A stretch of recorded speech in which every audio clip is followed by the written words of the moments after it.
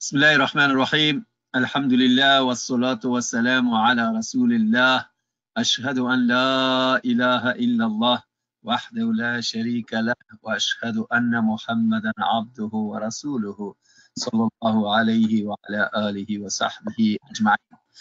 My dear brothers and sisters, Assalamu alaikum wa rahmatullah. I hope all of you and your families are doing fine and blessed with all kinds of blessings of Allah subhanahu wa ta'ala.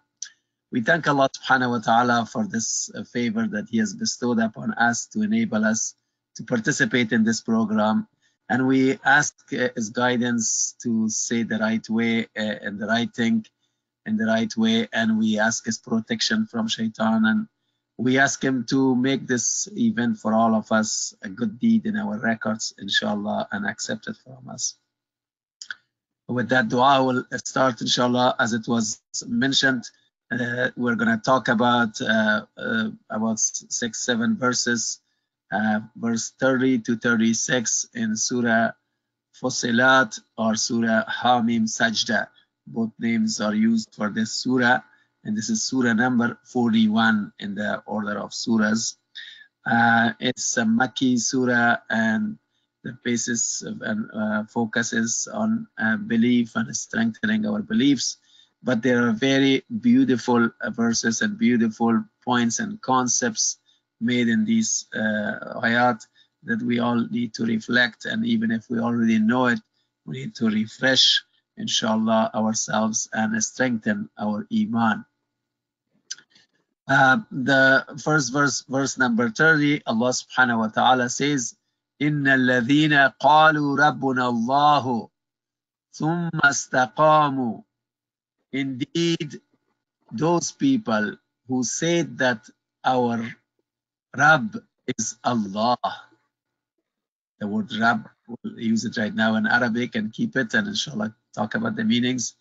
Those people who say that our Rabb is Allah, and then they remained steadfast, then they stuck to this commitment, ثُمَّ اسْتَقَامُوا, and they kept themselves straight and steadfast on this path. Allah subhanahu wa ta'ala for these people talk about different kinds of benefits that they will receive in this world and in next world. So which kind of people? The people who say that Allah is our Rabb. Let's talk a little bit about this part of the verse, the phrase, before we continue the verse. Allah says that those people who say Allah is our Rabb. What is the word Rabb? Rabb is a very beautiful word and a very comprehensive word in Arabic language, in the Quranic terminology. Rabb can be translated in many different words in English. For example, we can say Rabb means provider, Rabb means Lord, Rabb means cherisher, Rabb means sustainer, Rabb means owner, Rabb means ruler, Rabb means sovereign, Rabb means caretaker. Many different similar words. All of them are the translations, correct translations of Rabb. But if we have to summarize those meanings, we could summarize them into 3 meanings. That Rabb means Lord, or basically sovereign or ruler. And second, it's provider. And third, it is owner. So this is a very powerful meaning to accept Allah as Rabb. Because accepting Allah as creator, you know, this was not difficult for Arabs of the time of the Prophet ﷺ, and even these days, most of the people, they believe in Allah as the creator of this universe. But if you ask them to accept Allah as their Rabb, then they have difficulty. A lot of people fail to do that. Or even if they say it, they would say it once, but then they will forget that, or they will become loose, and gradually they will not act as if Allah is their Rabb. Because a Rabb, you know, is someone who rules your life. A Rabb is someone who rules this universe. Rabbul Alameen, Rabb of the entire universe, and Rabbul Mashriq wal Maghrib. Allah says He is the Lord and the Rabb of the East and the West. He is Rabbukum wa Rabbu Abaikum. He is the Rabb of you and your fathers and grandfathers and all of them. So He is the Rabb. He is the ruler that rules the universe and rules our lives, in the sense that all of our body works based on His orders, our hearts, our lungs, everything works based on the orders of Allah subhanahu wa ta'ala. So He is the rule inside us, He is the rule around us and in the universe. And the second meaning, provider. So Allah is the provider. He is providing all kinds of provisionings for us, the air to breathe, the food to eat, and all the sustenance and everything else, all the other resources that we have. He is the one who has given us, and He is also given us the capabilities and all kinds of other things around us and inside us. So that's the provider. And then the third meaning, that He is the owner, meaning that He owns our life, He owns our possessions, He owns all the resources around us, and He owns the entire universe. So He is a Rabb of all of it. And whether we accept Allah as a Rabb or not, He is a Rabb. But to believe in this truth, to believe in this fact, then changes people's lives, because then they will not treat just Allah as a creator, but also a ruler in their lives. They will try to obey the laws of Allah subhanahu wa ta'ala, and they will try to understand that everything that I have is actually possessed by Allah, owned by Allah. I'm just a trustee of it, and everything will be returned back to Allah. And if they understand that Allah is the provider, then they know that whatever income, whatever provisionings in life that I have, Allah is the one who provides, and Allah is the one who has given me. It is not my efforts only that has brought everything. My efforts were just a means, and a lot of people make efforts, but Allah gives to some people and doesn't give to some people, or give more to some people and give less to other people. So Allah decides what to give and how much to give. So all the provisionings are Allah's. When we understand at least these three concepts of Rabb, then the lifestyle of a person will change. Then you will no longer live without acting properly, without reacting properly, without behaving in proper ways towards Allah. And basically we would live a very responsible life on this earth when we accept Allah as our Lord. But now the Prophet ﷺ said that there are a lot of people who say that Allah is our Rabb, and then eventually they lose the way, or they become misguided, or they become disbelievers. So that's why Allah said, ثُمَّ اسْتَقَامُوا.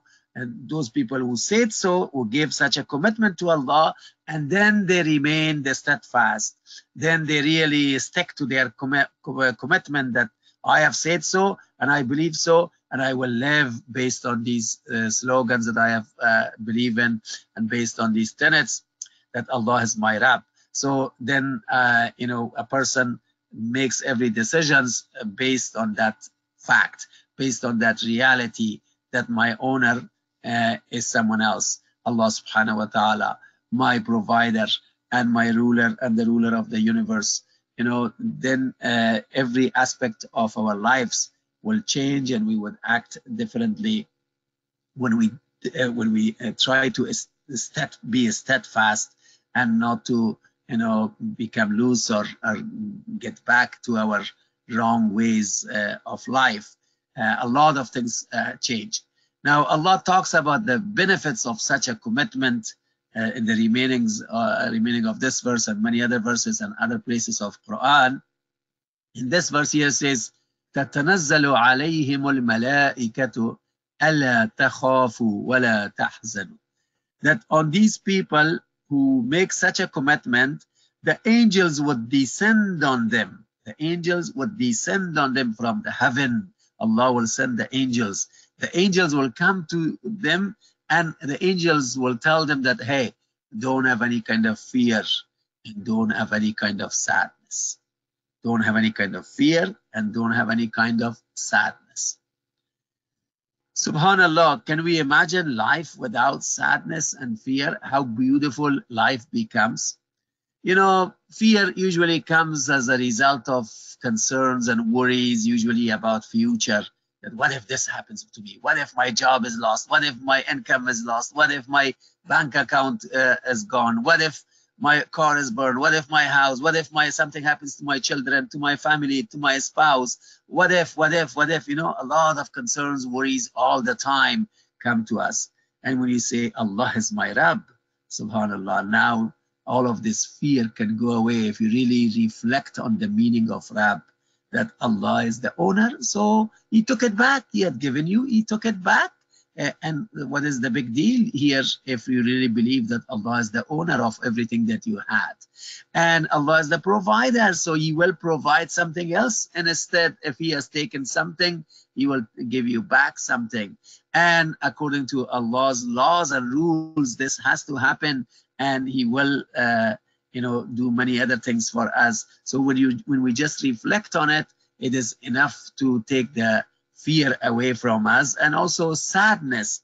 Sadness is usually related to the past. You know, when we think of some bad events in our life that has happened, we have lost some family members. When we think about them, when we certain situations that people embarrassed us, certain situations that we really got offended, and many other things happened to us. The moment we remember those events, all of a sudden some sadness takes over. And now when we think about again that who is Allah, Allah is my Rabb, that sadness can go away. For example, if say my father is dead, my mother is dead, my spouse is dead, well, he's with Allah. With my Rabb, he's with my caretaker, and he's going to take care of him as long as this family member or anybody else who has tried to live a righteous life. So he is in much better position than he used to be in this world. Any other sadness, that anything we have lost, anything that has happened, when we reflect and through Allah subhanahu wa ta'ala, then the fear and sadness can go away by just thinking about the meaning of Rabb. But beyond that, Allah says that he sends angels, because sometimes we cannot take the fear away. No matter how much we think about Allah's meaning and the Rabb's meaning, we would not be able to overcome some sadness and fear. So Allah takes another measure, that he sends the angels. The angels will come. Of course, we don't see the angels, but all of a sudden, sometimes you might have noticed that while we are very much sad, while we are full of fear and full of anxiety, full of depression, all of a sudden we start feeling positively. All of a sudden we start thinking of the positive side of the problem. All of a sudden we start reflecting that, oh, this can actually benefit me in some way. Not only the sadness go away and the fear goes away, but the beautiful a state of happiness comes to us. But all of a sudden peace comes to us. All of a sudden we start feeling very, very good. And just a few minutes ago we were in such a bad, miserable condition, but all of a sudden something came to our mind or to our heart, and actually that's the angels. The angels came and told us, don't have fear, don't have sadness. We don't see the angels, but that sadness basically is taken away, and the fear is taken away. So angels give this. So this happens in many situations in this life, and it happens in the time of dying. When we die, in the moment of death, usually we have a lot of fear. No matter how good of a Muslim we have been, sometimes we should really be concerned about that.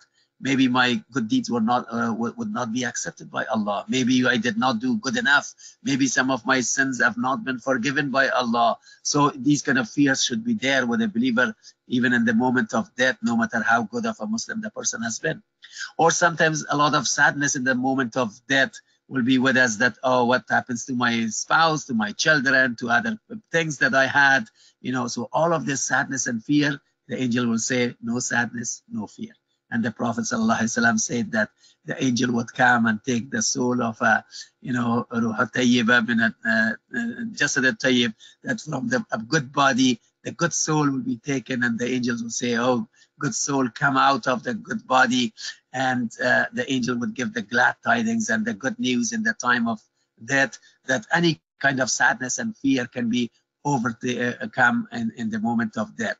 This also happens when we get out of our graves, when we are resurrected in the day of judgment. Then angels will give us this kind of good news and glad tidings, that basically your accountability will become easier, and inshallah you will make it. And so those kind of thoughts and feelings will be given to us by the angels, while everybody else is so worried and so terrified when they get up from their graves, not knowing what to expect.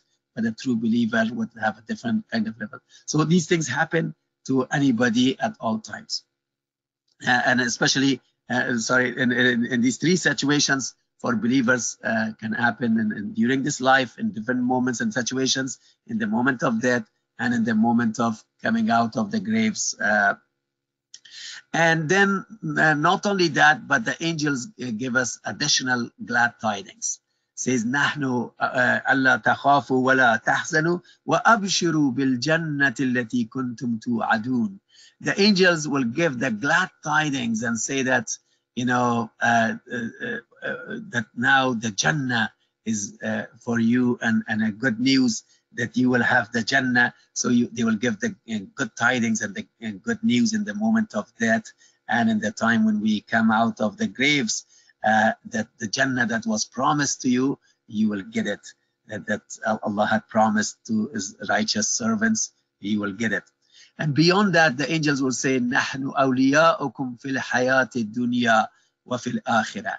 They will say that, hey, we were your guardians during this life, during the life of this world. We were your guardians. From time to time, Allah sent us and we came to you and we took away your fear, your sadness, and we were guarding you in many situations from other harms and evils.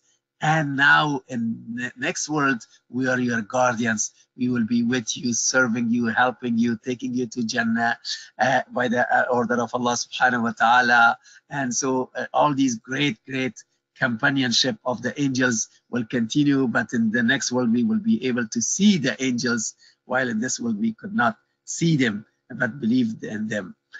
So they will give this glad tidings that now we are your guardians. We will be with you, your wali, your friend. وَلَكُمْ فِيهَا مَا تَشْتَهِي أَنفُسُكُمْ. And then the angels will also say that, hey, you're going to a place, to the Jannah, in which whatever you want, whatever you desire, whatever you wish, you will get it. Whatever your soul wants, whatever yourself wants, you get it. So there's no limit. You just wish, Allah will make it available for you. But our wishes, by the way, will be very positive wishes. So in the next world, those people who go to Jannah, they will not make any kind of bad wishes like in this world, bad desires, because Allah subhanahu wa ta'ala says that before putting people in Jannah is وَنَزَعْنَا مَا فِي الصُّدُورِ مِنْ غِلٍّ, that we remove any wickedness from the souls of people before they go to Jannah. So people will be like angels in the Jannah, like they will be only doing good and wishing good for each other and wishing good for themselves. So you will always make good wishes and right wishes which are pleasing to Allah subhanahu wa ta'ala, and Allah says you will get it in this verse, that angels will give this glad tiding that you will get that whatever you wish and whatever you want. ما تدعون لكم فيها ما تدعون, whatever you want, and لكم ما تشتهي أنفسكم, whatever you wish. So both of them you will receive. And can you imagine that kind of life, that you will receive whatever you want, and any kind of foods, drinks, enjoyments, entertainments, anything that you name it, any means, any transportation, any happiness in the highest level and pleasure in the highest level, anything you just want, you get it. And the angels will say that نُزُلًا مِنْ غَفُورٍ رَحِيمٍ. And Allah subhanahu wa ta'ala announces also that all of this would be hospitality, entertainment from the one who is very forgiving and very merciful. Allah subhanahu wa ta'ala, who has forgiven your sins, because we all did sins, and Allah was the one who forgave your sins. Otherwise, you would not make it to Jannah. And Allah subhanahu wa ta'ala has been merciful to you. He has been multiplying your good deeds by 10, and He has acted in every way mercifully to you and your life, and provided for you with all kinds of support and all kinds of sustenance and means so that you can succeed. So now Allah is your host. Allah is providing hospitality for you, and you will live forever with this kind of happiness and enjoyment, that if we just reflect on it and understand a little bit of it, then we would do whatever is required in this world so that Allah will be pleased with us. Because, you know, Allah subhanahu wa ta'ala, when He explains all these rewards, all these compensation that Allah will give us, it's much more than what we deserve. It's much more than we can imagine. And it's much more than we have really done anything in this world for it.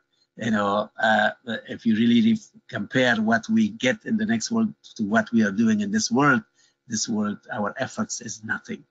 You know, even if we are worshiping Allah 24 hours, and if we do all the good deeds all the time, you know, it's nothing compared to what we would get there. So this is really a motivation for anybody who reflects about Allah and about who is Allah, that Allah is our Rabb, and Allah is the one who has given everything and will take away, and eventually we will be in front of Him, accountable for everything. And then why I should care about somebody else, and why I should not give the highest priority to Allah's pleasure, why I should not live based on the rulings of Allah, why I should allow my low desires to take me over, and why I should allow other people to insinuate me the wrong thoughts and go to the wrong paths, and why I should become loose, you know. So I better stick to this path that I have said Allah is my Rabb, and I want to really commit myself to this path, and that's really the path of success. There's much more to talk about these verses, but because of time, I have to keep going to the remaining few verses that are also very loaded, but because of time, we have to be brief.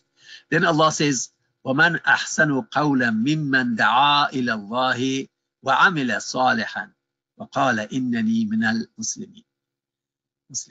Allah says that who is better, who can be better in speech than the person who calls people towards Allah, and the person who is righteous himself, and the person who says, I am one of the Muslims.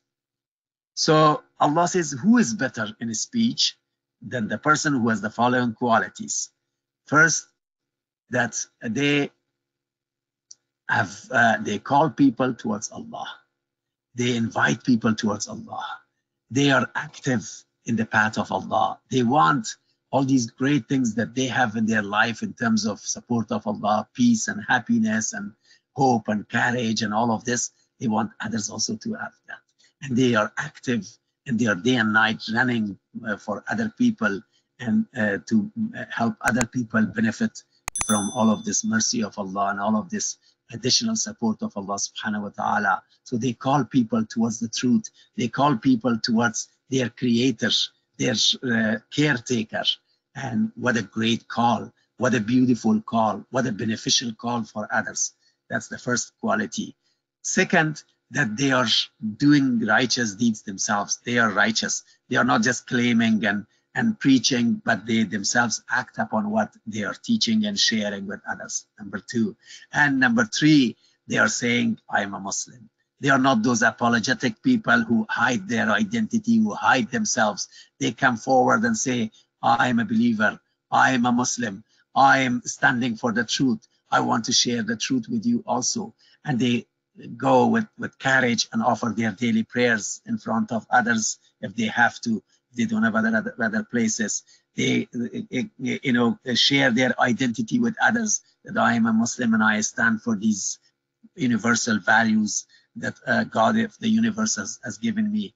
They are really proud of who they are in the positive meaning of pride, and they are really coming forward with all kinds of sacrifices to stick in the path and say, I am a Muslim, I am a person who have submitted to Allah and stand for justice, stand for peace, stand for truth. That's who I am. So these three qualities, if you have these three qualities, and we better have all of us, and we should all try to have, Allah says, who is better than this person who has these kind of, basically you are the best. You are the best from Allah's point of view, and we all want to be, inshallah, that kind of best person. And then after this verse, Allah subhanahu wa ta'ala talks about the interactions and the problems and issues that we may face as a result of being in this path. Allah first says a very big formula and principle that وَلَا تَسْتَوِي الْحَسَنَةُ وَلَا السَّيِّئَةُ, that evil and goodness cannot be the same. They are not the same. They are not equal. Evil is one thing. Goodness is another thing. It's obvious to everybody, but Allah also explains that what are the consequences of evil and what are the consequences of goodness, and how they are two separate kind of paths and two separate worlds, basically. And then Allah says, idfa billati hiya ahsan. Repel, return the bad with good. Now, this is taking us to a different level. That people are doing wrong to us, people are offending us, people are, attacking us, people are hurting us, insulting us, but in return, Allah asks us to return with what? With good.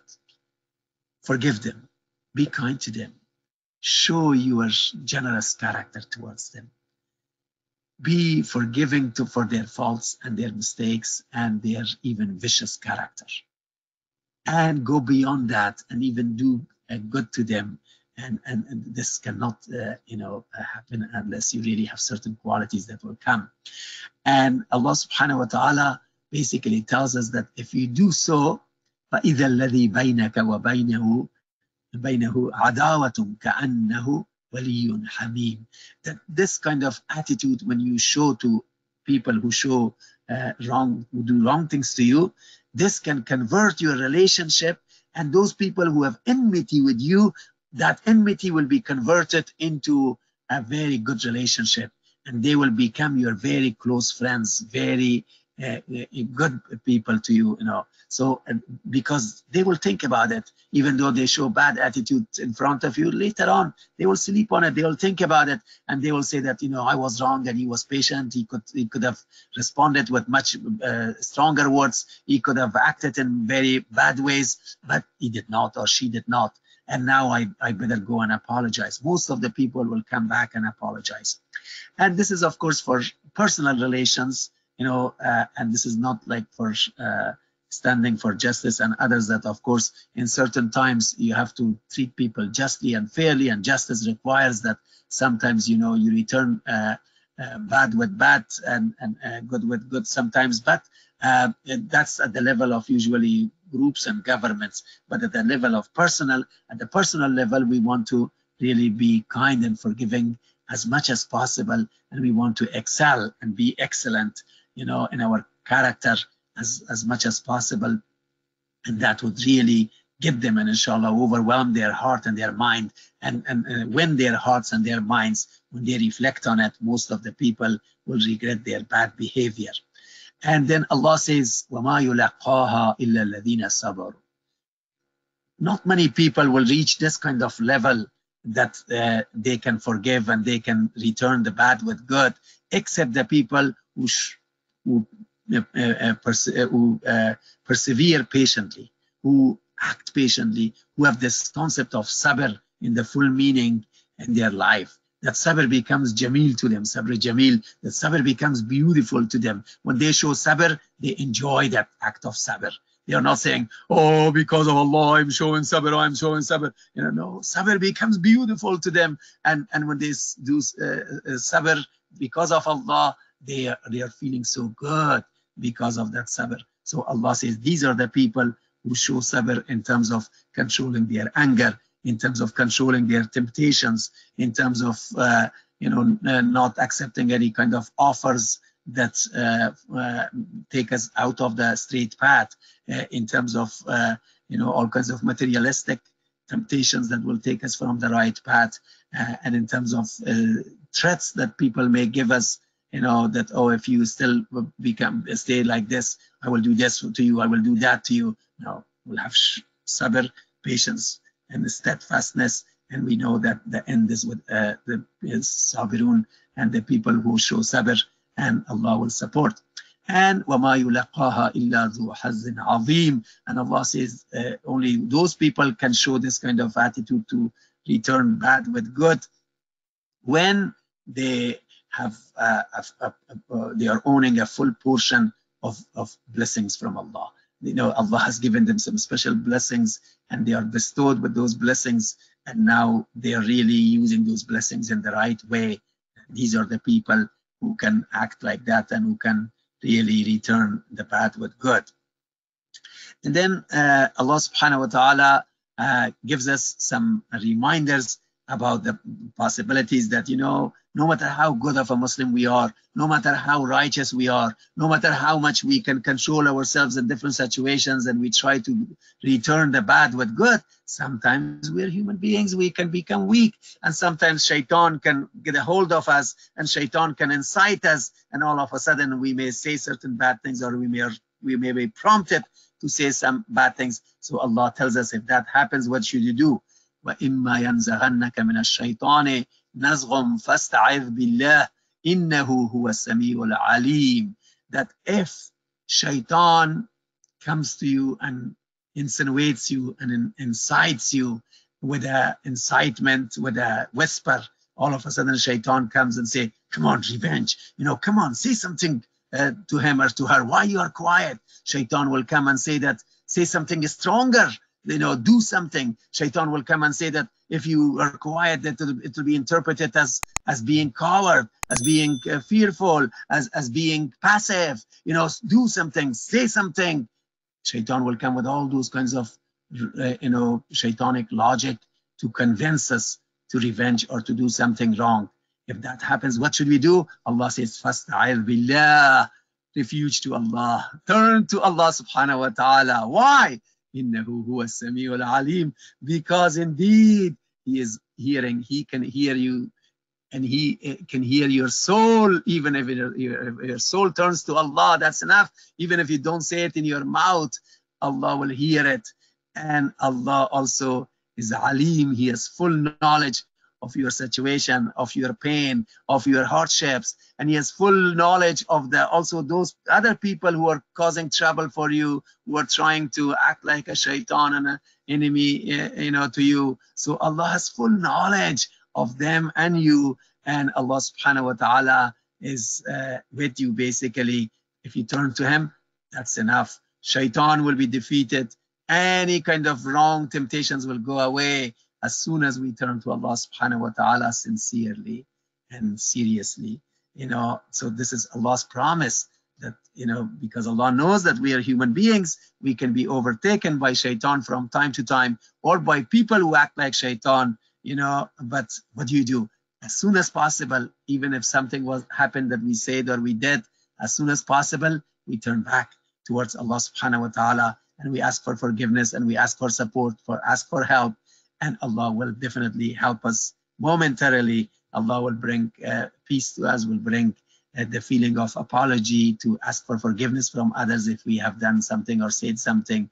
And we would, if we ask for forgiveness, not only we would not be coming lower, but we become higher. Allah will elevate us, and Allah will put more respect in the high eyes of other people when we humble ourselves because of Allah subhanahu wa ta'ala. Man tawada'a lillah yarfa'u Allah. Whoever shows humility and humbleness in front of Allah, and because of Allah, you forgive somebody else, because you know that Allah is watching and Allah will reward you, then Allah will elevate you, and Allah will put more respect and more dignity in the hearts of other people. There are many more points about these verses, but I suffice so that we can have time for some questions and answers. And may Allah accept it from all of us and help us to benefit more from the remaining time. Inshallah, the first question on verse 31, where we learned that the angels are our allies in this world as well as in the hereafter. Yes. Can you explain what it's meant by the angels are our allies in this world? What are the different ways in which the angels help us in this world? How can we be more conscious about the presence and the help of the angels? Jazakallah khair for the question. Yes. As Muslims, we know that angels do exist, and angels are creatures that are invisible to humans' eyes. And angels, there are different kinds of angels that are around us as a child, as guardians and other roles. But after we become adult at the age of puberty, then two special angels will be descending from the heaven and will be assigned to every individual, as the Prophet ﷺ has explained. So these two angels will be with us, monitoring us and recording our deeds, our good deeds and bad deeds, and they will be always with us. And then additional angels, وَإِنَّ عَلَيْكُمْ لَحَافِظِينَ, that they will be, guarding us, above us. So all these different angels that are with us, and special angels that will come by the order of Allah subhanahu wa ta'ala to provide some special and additional support for us. Now, since we cannot see the angels, we can easily forget this fact and we can easily overlook this fact, but it's extremely important that we continuously remind ourselves that angels are with us and angels are monitoring us and recording us and guarding us also, as long as we are trying to be in the path of Allah subhanahu wa ta'ala, in the straight path. And now these angels protect us in different ways. Sometimes angels protect us from harms and evils in ways that we cannot even imagine by the order of Allah subhanahu wa ta'ala. Sometimes they also, offer help to us. As this verse said, that angels will bring this hope to us, will bring this good news to us. Angels will take away the fear and the sadness from us. Angels will come and take away the depression, the anxiety by the order of Allah subhanahu wa ta'ala. So these are all, of course, actions of Allah subhanahu wa ta'ala, but angels act as soldiers and as basically troops of Allah subhanahu wa ta'ala. They are not assistants of Allah. They are not helpers of Allah. We should know that Allah is free of any need of help or assistance. They play only the role of being soldiers. Only they act as Allah orders them. So they provide different kinds of support for us in different situations, depending on our circumstances, depending on our needs. And they also accompany us. And when we really remind ourselves that I have such creatures around me and they are always with me, I'm never alone. And I really have to remember whatever I'm saying, whatever I'm doing, even though I'm alone in the room and there's nobody around me, the angels are there and the angels are recording. Of course, Allah subhanahu wa ta'ala is seeing us, but Allah has created a system in the world so that we understand the work of Allah.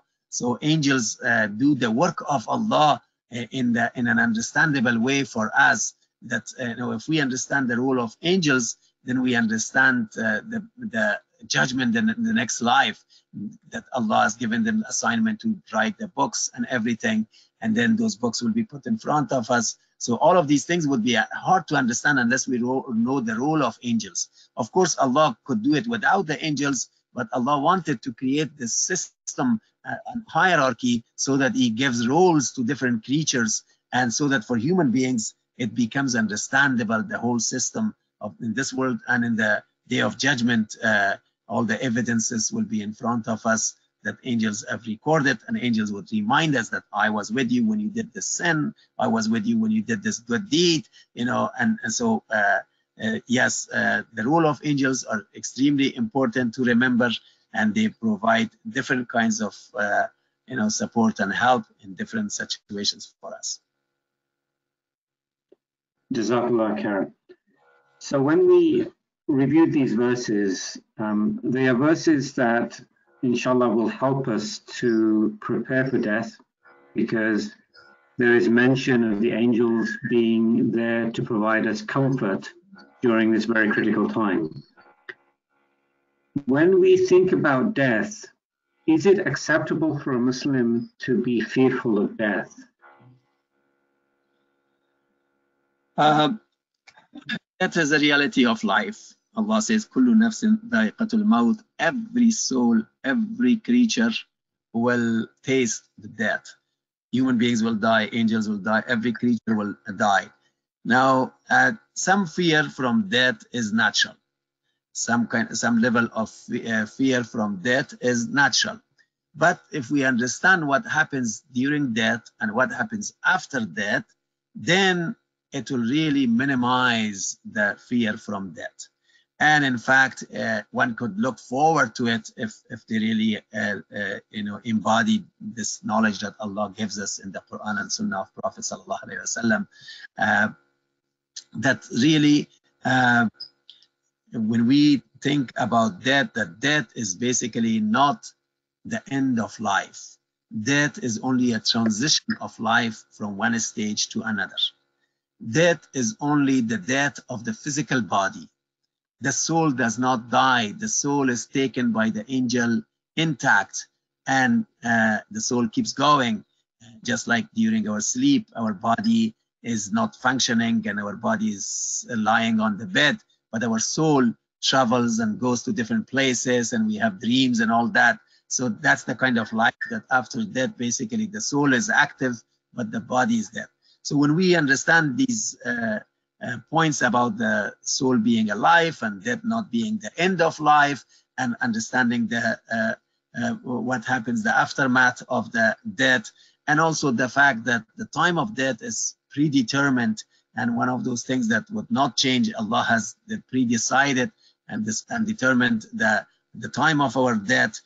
So that will give us a lot of positive feelings and assurance, and the person would not be as fearful as those who do not believe in next life, those who do not believe in what happens during the death, or those who have weak faith and they are still too fearful of death. Now, we must distinguish between fear of death and fear of accountability. Fear of accountability is a positive thing, and we all should have it. The fear of muhasabah, that Allah will do with us, that accountability. But fear of death can be overcome. Fear of accountability should always be with us. That will drive us in a positive way, and that will motivate us to do more good deeds the more we have that fear. But the fear of death can be overcome by understanding and reflecting on some of the teachings of Allah subhanahu wa ta'ala. Jazakallah khair. So we talked in these verses today about the importance of steadfastness in the deen, and patience being a virtue that we need to try and implement in our lives. There's a specific question about how do you properly discipline children during instances where they're disrespectful to the parent while still upholding these values of patience and steadfastness. Very good. Sabr is really a great quality of a Muslim. And sabr is, as the Prophet ﷺ said, is like a weapon of a Muslim. And sabr really leads a Muslim to some great stages of life in this world and in the next world. And sabr really a quality and a ni'mah of Allah subhanahu wa ta'ala that helps us succeed in many goals of life. And sabr is something that keeps us strong, and sabr is something that helps us to really reflect on long term and understand the long term. So Allah subhanahu wa ta'ala calls on us, Ya ayyuhalladhina amanu isbiru wasabiru warabitu. Another place, Ya ayyuhalladhina amanu ista'inu bis-sabri was-salah. Another place, wasta'inu bis-sabri was-salah. That seek help from sabr, and believers show sabr and basically compete with each other in sabr, and what other people against you do competition. And so Allah calls on us to do sabr in many different ways, because this is really a means of success, and this is really a means of moving forward. Now, yes, sabr has different kind of dimensions and different kind of applications, but in reference to your question about children, as parents, first of all, we have to show a lot of sabr to our children in different situations, and this sabr will really teach them a lot of lessons practically when we show sabr. But beyond that, we need to explain to them the concept of sabr. We need to explain to them the benefits of sabr. We need to explain to them how to show sabr, how to do sabr. You know, simple examples, for example, uh, if, if we tell a child that, look, you know, I can give you, for example, right now, say this $5, but if you wait until tomorrow, I'll give you $20. So now, which one is better? And of course, the children will say $20 is better.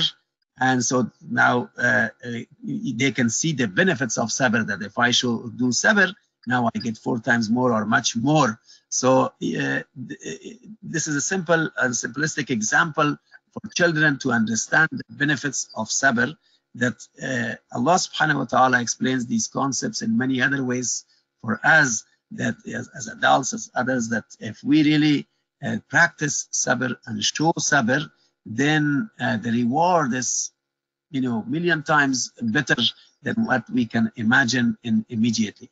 Yes, sometimes you know, things become difficult and sabr is difficult, but turn to Allah and ask for sabr. And the Prophet ﷺ said, when you ask for sabr, Allah will give you sabr. Whoever asks for sabr, Allah will give them sabr. In situations when there are hardships, but sabr is not just required for hardships, it requires many other things, like in ibadah of Allah, in the ta'ah of Allah, the obedience of Allah, worship of Allah, we need sabr. We need sabr even to achieve good things. So to tell children that, you know, in order to, for example, go from one class to another class, you have to wait 1 year in order to go to the next grade. And in order to go to from primary school to the middle school, you have to wait for 5-6 years. And from middle school to high school, you have to wait for 2-3 years, and to college, the same thing. So these concepts help the children to understand the concept of sabr and benefits of sabr. And little things also, when they show sabr, for example, kids want to ask a question and say, hey, be patient, I'm busy right now, ask me a few minutes later, or right now I'm talking to somebody, wait. And the children ask for something that I want it right now, say right now it is not possible, you know, 1 hour later, the next day I'll give you. And you explain to them how beneficial it is for themselves to discipline themselves and to wait for that, so they can get it. They can get the ideas and they can emulate it, and they can really practice it, inshallah, as long as we give them the, explain to them in the right ways, and we show it ourselves.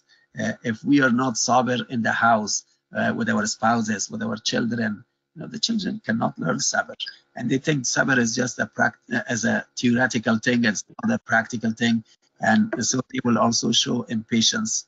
And Allah subhanahu wa ta'ala knows that this is a weakness of human beings, that we are impatient. You know, innal insana khuliqa aluha, you know, that human beings are created in a state of anxiety and impatience. So this is, but we can overcome it by the teachings of Allah subhanahu wa ta'ala, and help the children to understand how they can overcome their anxiety and weaknesses by sabr. Will angels be with Muslims in paradise? And if so, what is their role there? Yes, angels will be visible in the next world, and even at the moment of death, angels become visible, and then in the grave, angels will visit and give company, and then in the day of judgment, they will be in front of people, and in the hellfire and paradise, they will be there. They will do different tasks that Allah assigns them. So all kinds of services that are provided in Jannah for the believers, you know, angels will provide those services. All the things that have to be done in a hellfire, angels will do all those. So Allah will give them assignments all the time, and they follow those assignments, and different angels will be asked to do different things.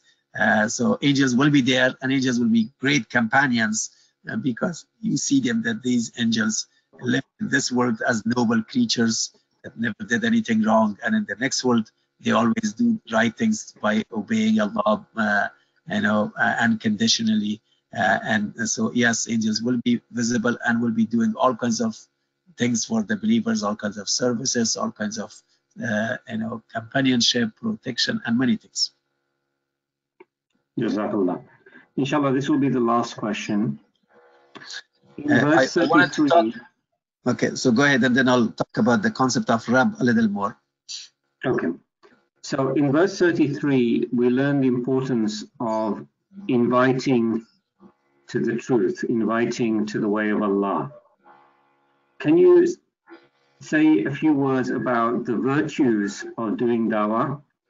Is it enough simply to be a good Muslim, read your 5 daily prayers, fast in the month of Ramadan, look after your family, and lead your life with religion in a very personal manner? Or how important is it for Muslims to really take up this task of inviting to the way of Allah? Very good question, mashallah. Yes, da'wah, basically calling others towards the path of Allah subhanahu wa ta'ala, is a very, very important responsibility of Muslims. Because Allah subhanahu wa ta'ala used to send prophets one after the other, reformers, basically, the different kinds of, Rasul and Nabi, and all kinds of prophets were coming. But Prophet Muhammad sallallahu alaihi wasallam is the last and final prophet, as we know, and after him there will be no prophet. So Muslims have the responsibility to do that kind of task, to share the message of Allah subhanahu wa ta'ala with other people, and continue this mission until the day of judgment. The importance of it is so much that Allah subhanahu wa ta'ala, in the short surah that we all have memorized as a child, the Surah Al-Asr, that Allah takes an oath and says, Allah takes an oath with the time, and it says, وَالْعَصْرِ إِنَّ الْإِنسَانَ لَفِي خُسْرٍ إِلَّا الَّذِينَ آمَنُوا وَعَمِلُوا الصَّالِحَاتِ وَتَوَاصَوْا بِالْحَقِّ وَتَوَاصَوْا بِالصَّبْرِ. That Allah basically says that every human being will be a loser in the day of judgment, except the people who have 4 qualities: those who have belief and good deeds, and then everyone is on 2 good deeds, whether they inviting, promoting the truth, and sharing the truth, and exhorting people towards the truth, and exhorting people towards sabr. So Allah says that every human being will be a loser in the day of judgment if they do not promote the truth among each other and people. And so it is a very important requirement of every Muslim, that we cannot say that it's enough for me to be a good Muslim, and it's enough for me to just do certain things. And no, if the message is the message of truth that I have, and if I am enjoying this truth, and if I'm really benefiting from the truth, then why I do not want this truth to be shared with others? The Prophet ﷺ told us that you cannot be basically a Muslim if you do not want what you want for yourself for others. So we must share the truth with others, and we must help others understand. And especially that Allah has brought us here in this kind of society that we live in America, and people around us are mostly non-Muslims, and they don't know anything about the truth about Islam, about the teachings of Prophet Muhammad sallallahu alaihi wasallam and the Quran. Then who would share with them if we don't share? So we all have this responsibility and this requirement that we must be active in different places, in our workplace, in our school, in our classes, in our family environment, in our gatherings that we get together, in any place that we are. Of course, we have to use wisdom and hikmah. We have to say it in the proper way and in the right way, but we have to feel responsible that I have to do something. I have to share, especially those people that we are dealing with on a daily basis. They are our classmates, they are our colleagues, they are our close friends, they are very close neighbors. How could we not share the truth with them? How could we? This is an to them. This is an injustice to ourselves. So we must be active, and we cannot be active alone. We should be joining different groups of active people, different movements, different kind of communities. We should join a masjid. We should join others in this path of dawah. And so there's a lot to talk about, but because of time, I have to limit it. Dawah is a responsibility, and dawah has great benefits for ourselves, because every time that we call others, we have to reflect on ourselves and how much I'm practicing. And we don't have to become scholars to dawah. The Prophet ﷺ said that, even if you know one verse of Quran, one word, go and share it. And don't wait until I become a scholar, then I'm gonna invite people, because no matter how much we know, we still don't know anything, and no matter how much we learn, we still have a lot to learn. So we should keep going, and that actually itself is a path of education. When we do dawah, we will be prompted to learn, we will be prompted to ask questions ourselves from others, and so this is very beneficial for ourselves, and it's beneficial for others, and it is important and significant to do that. So the starting verse saying that Allah said that those people who say Allah is our Rabb. This is very important concept, because especially if we reflect on the time of the Prophet ﷺ, people accepted Allah as creator. Arabs, they all believe that Allah is the Khaliq as-samawati wal ard, the creator of the heavens and the earth, but they had a hard time to accept Allah as the Rabb. So the initial revelation that came, Iqra bismi rabbika alladhi, the first 5 verses, 3 times Allah repeated the word Rabb.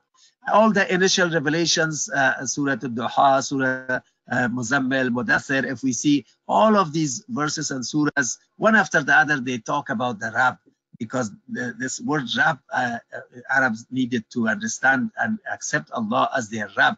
And so for all of us, it is so important to think. And the Prophet ﷺ explained the importance of this also so much that one of the companions of the Prophet ﷺ, his name was Sufyan Abdullah al-Thaqafi. He came to the Prophet ﷺ and said, Ya Rasulullah, teach me something that I can follow and adhere to it, and then I don't have to ask anybody else about it. That should be enough for me. The Prophet ﷺ said that, Rabbi thumma istaqim, Rabbi Allahu thumma istaqim. That say that my Rabb is Allah, and then remain steadfast to it. So basically, the Prophet ﷺ also summarized the whole teachings of Islam, that if you take Allah as your Rabb, and then you remain steadfast to this, then that's the key of your success. So if we reflect more, there's much more about this concept of Allah being Rabb.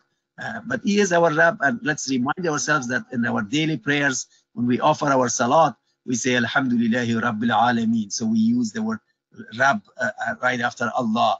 We say Subhana Rabbi Al-Azim, Subhana Rabbi Al-Ala. So every time we use the word Rabb, let us remind ourselves. And one of the best translations of Rabb is caretaker, the one who takes care of us in every kind of situation and provides for us. So the word Rabb is used so many times in our salat that we have to continuously from now on remind ourselves and relate with Allah subhanahu wa ta'ala. A lot of times when we have difficulty, just say Ya Rabb, Ya Rabb, Ya Rabb. That will change a lot of things.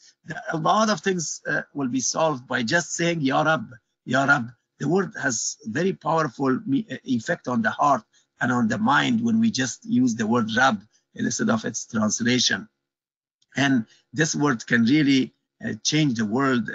And when Allah subhanahu wa ta'ala introduced himself after Allah, he said, Ana Rabbukum al-A'la. When Musa alayhi salam in the Mount Sinai, Allah introduced himself, he said, Qul innani ana Allah Rabbul Alameen. Another place, Qul innani ana Allah wa ana Rabbuk.